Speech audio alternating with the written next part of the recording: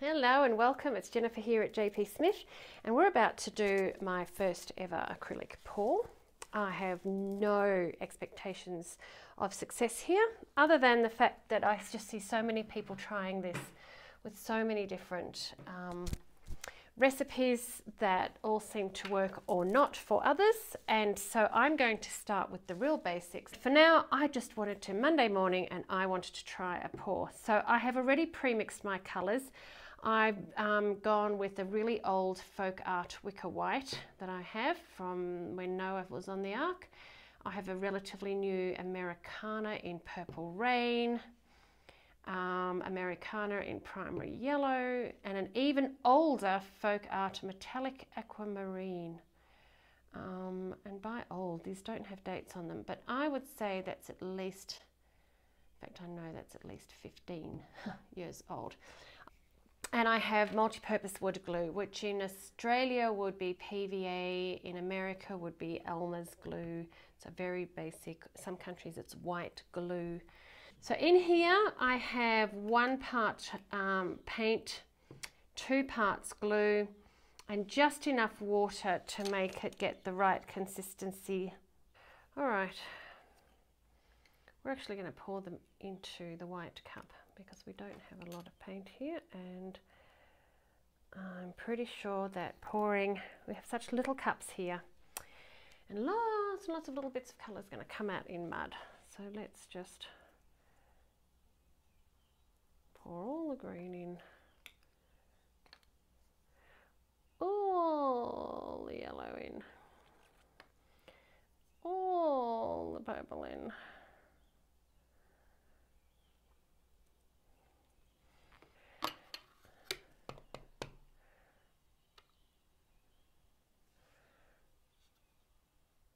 Way too runny, I suspect.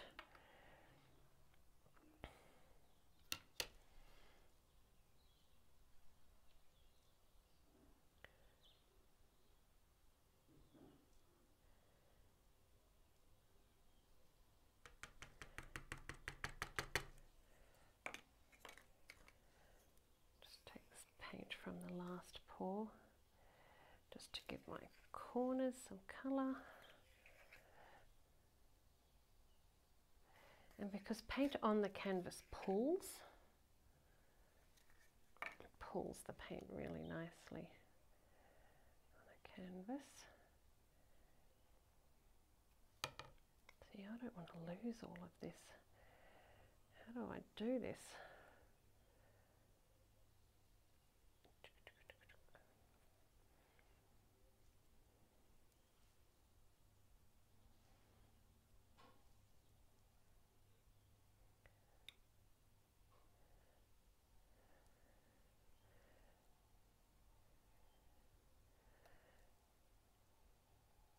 I know most people use gloves for this, but I can't feel what I'm doing with gloves.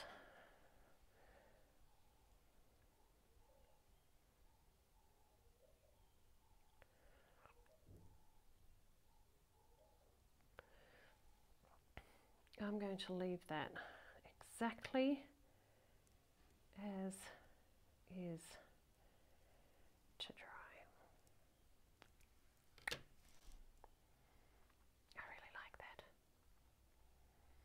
Let's see what happens as it dries.